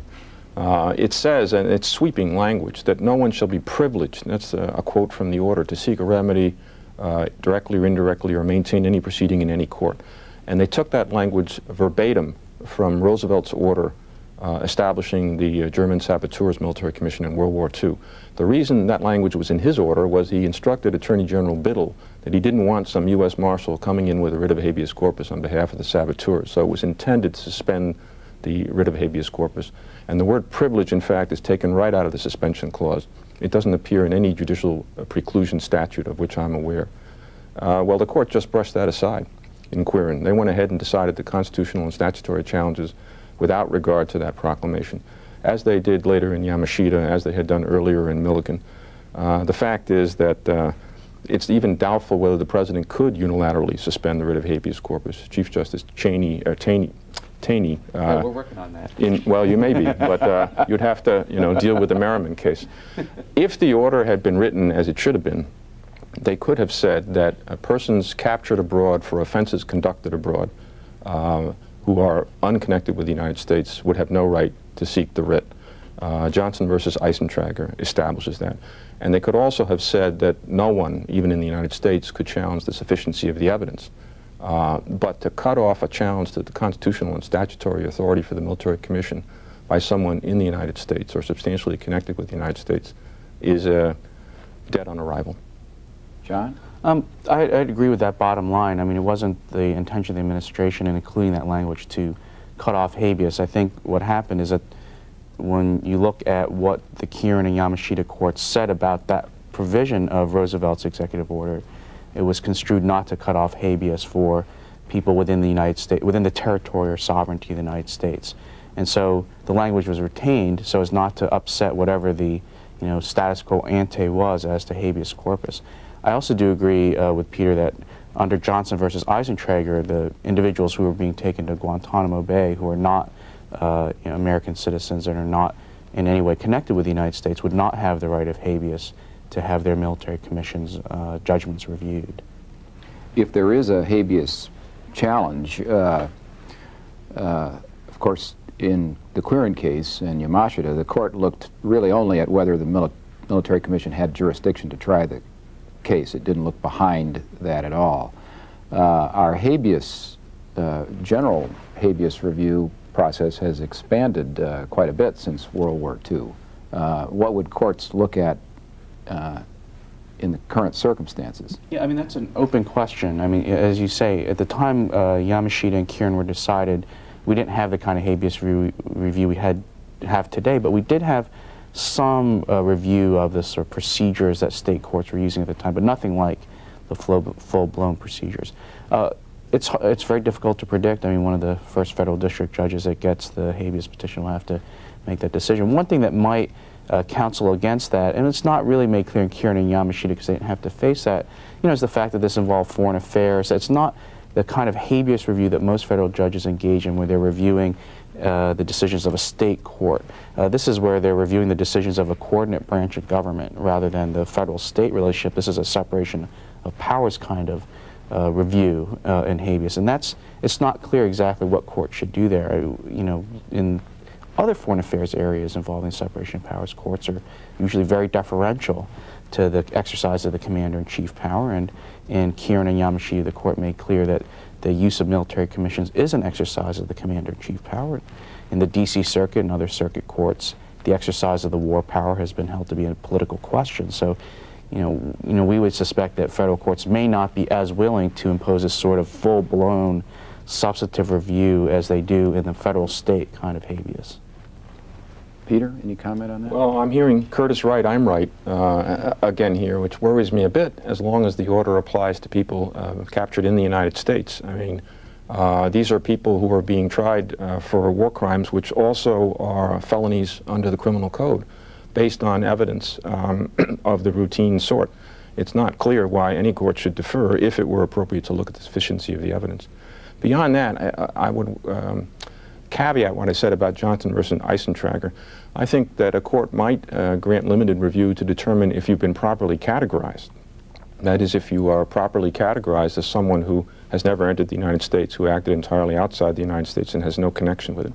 Because otherwise the administration could call you one of those persons and block you off from any form of judicial review without your opportunity to say, no, that's not true.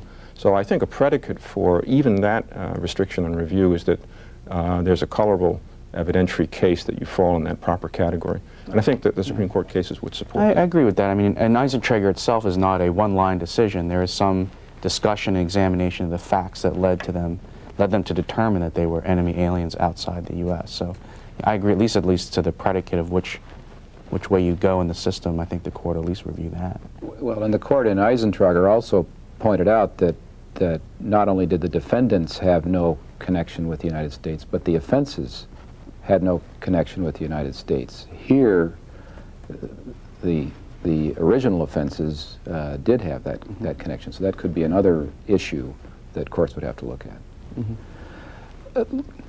We've already mentioned, John, you've mentioned that a couple of cases that are at least arguably associated with the terrorist attacks of September 11th have been subject to indictment in federal court here in the United States. Let's talk about what other fora are available for these alleged terrorists and what some of the reasons for and against the different fora might be.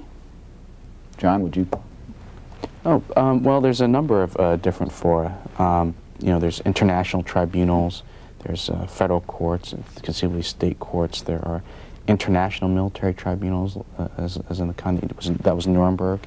You might have foreign, you know, we might hand over or transfer people to the judicial processes of foreign courts. And of course you have the federal court at the end, and using the kind of statutes that Peter referred to, the terrorism statutes. I think one factor that's important to keep in mind is that I think our political leadership would like to have the death penalty as an option, not necessarily to use it or impose it, but at least an option that's on the table. The use of many of the different foreign court systems and the international tribunals, death penalty is just not an option. You know, the UN tribunals for Rwanda and Yugoslavia, you cannot have the death penalty. Most of the European countries don't have the death penalty either. That said, another area of difference would be the procedures. Some of the procedures that are used by some of these international tribunals probably don't comport with what the United States thinks due process is. It may very well be the case that the rules for these military commissions, which haven't been articulated yet by the Defense Department, might actually be superior in protection than what defendants would commonly get in the UN tribunals for Yugoslavia and Rwanda. So I think really the main choice is between U.S. federal court or a military commission. And there I think it's more of a logistics and safety issue. Do you want to bring back, and we're talking about now it looks like hundreds if not thousands of possible defendants into the United States to try them in a federal court with all the attendant security problems that would arise, the potential media circus that would be created. The military commissions, on the other hand, are relatively swift, and it won't take 5 or 6 years to appeal all the way to the Supreme Court, hopefully. And so you might be able to exercise justice not just in a just manner, but swiftly too. Peter? Well, it's true that if we insist on the death penalty, we essentially forfeit the opportunity to bring these people to trial in any international forum or even in foreign courts, but we also forfeit the opportunity to have them extradited to us. We've already seen Spain refusing to send a very bad guy, from what we've read, to the United States because we won't waive the death penalty. So, you know, there's a trade-off there. The other thing we forfeit is the message that we would send to the world and the credibility that would obtain if a multi-judge, a multinational judicial panel indicted and convicted these people. I mean, what better way to signal that terrorism is an international problem and an international crime? So I think the advantages that we lose by insisting on the death penalty and by hostility to international forums are considerable. That leaves us with the military commission or civilian courts. And I think the best answer to your argument that there are security concerns and speed concerns with the district courts is what they've done for 2 decades. Every single prosecution of a terrorist, international and domestic, has succeeded. From Eunice back in the late 80s to the embassy bombers last year, the prosecutions have been long and deliberate, but they have been successful. The security problems have proven tractable. I mean, federal judges are familiar with security problems in drug cases and gang cases, and nobody proposes not using civilian courts for those purposes because of those threats to juries or in judges. They're not swift, but it's worth remembering here what Justice Murphy said when he agreed that no military commission should be used in Hawaii during World War II. Swift trial and punishment is precisely what the Bill of Rights outlaws. I mean, deliberate justice here is better justice. And finally, the problem of security of classified information is a real one, but the prosecutor controls what he or she wishes to put in to prove the case, and the Classified Information Procedures Act regulates what the defendant can access. So that's another problem that it seems to me we have put under control. So I would opt for the civilian courts. As I said, I think you can make a strong constitutional claim that we must opt for them in the United States. And therefore, I don't think there's as much of a choice as you say. Another issue, this gets back to the sort of the scope of who's subject to military commissions and what offenses may be subject to military commissions. Is that military commission's jurisdiction is limited to violations of the law of war or such other statutes as Congress has provided, and there aren't a whole lot of those. What did the law of war apply to the September 11th attacks, and what war crimes have been committed here? Either one of you want to take a crack at that? Well, there's a sharp debate in the community of international lawyers about, whether it applied, because there's a debate about whether the attacks constituted armed attacks or ordinary criminal events, and whether you have to have a state versus a state to create the state of war that would qualify for these to be violations of the laws of war. There, I think I probably agree with John. It seems to me, using common sense and looking at the scale of the attacks and what preceded them and what was likely and is likely to follow them, unfortunately, and the NATO reaction and the OAS reaction and the Security Council reaction, I'm satisfied personally, at least, that they are armed attacks and that violations of the laws of war. But that doesn't mean that the order is tailored to fit laws of war. For one thing, the group that it targets includes a lot of people who I have hard to see how they could violate the laws of war. Those who harbor terrorists, the mother who knowingly takes her child in after he's committed a terrorist act, is she a war criminal? People who give financial support to Hamas, which spends a large portion of its resources for social services, is that a war criminal? I mean, these may be guilty of felony statutes, but it's not at all clear to me that the laws of war have been violated by that kind of conduct. And so I think the order sweeps far beyond what anybody would agree in the international community is a violation of the law of war. And that brings up an important point, which is that under the executive order, the scope of who can be detained is much, I would say much, but is broader than who can actually be convicted and subjected to trial for war crimes. And it may be the case that there are going to be people who might be detained and then taken out of the system again, and the order provides for that kind of procedure. But I think it's quite right. The other hard thing, though, to nail down is that there is no statute that lays out all the war crimes there are. As you know, war crimes are acknowledged both in treaties like the Geneva Conventions and the Hague Convention of 1907, but also there's this, it really is a common law of war where there's this idea that you can have a developing, evolving sense of what war crimes are.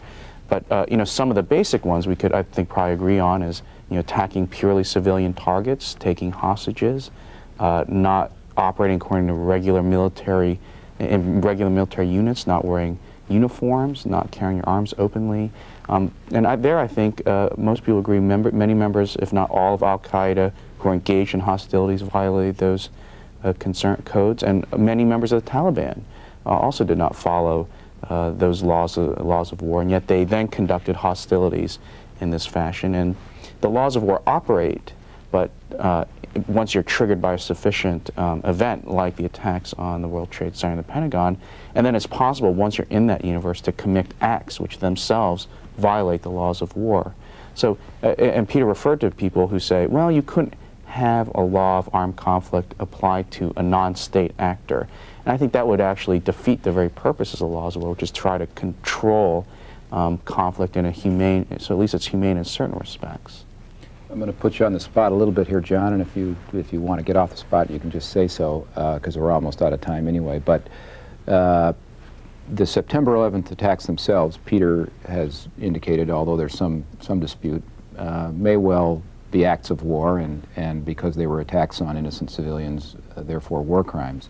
But as we move away from those and involve other people who were involved in the fighting in Afghanistan, who may not have had any direct complicity in the September 11th attacks, those people might still be subject to trial by military commissions for other war crimes in the course of the fighting. Is that a fair statement? Yes, I think that's right, that they, you're right, say your ground-level Taliban fellow, maybe like a John Walker, although he wouldn't be subjected to the order because he's a citizen, but someone like that may not have any knowledge of the September 11th attacks. But that still doesn't give you immunity from the order, because if he has committed other kinds of war crimes in Afghanistan in the course of our conflict there, then they could still be subjected to the military order. I think that's right. Any comment on that? Yeah, my concern with that is that Congress authorized the use of armed force on September 18th, but it was against the perpetrators of the 9/11 attacks. The president now is describing a war that apparently has boundaries that change from time to time as he sees fit. And it's a recurring problem with this military order. You began by noting that it might not be applied to some people in the United States, and you said you didn't mean to suspend the writ of habeas corpus and some judicial review be allowed. There's a difference between the order as written and as now promised, and I think that violates a fundamental principle of the rule of law, which is that we trust the rules, not the rulers. It's not enough to promise how it'll be applied. It should have been written that way to begin with. Well, we're going to watch how all this shakes out, I guess, over the coming weeks and months, and probably some more issues will be generated if indeed military commissions are used with respect to individuals. That's really about all the time we have for today's program. I want to thank Peter and John and all of our faculty for joining us today to help explain these important issues. And I want to remind those watching the program that there are written materials at the Federal Judicial Center website, along with our one-page evaluation form. Please fill out this form and fax it back to us at the number at the bottom of the form. It's the only way for us to know if you found this program useful. I'm John Cook. Thank you for watching.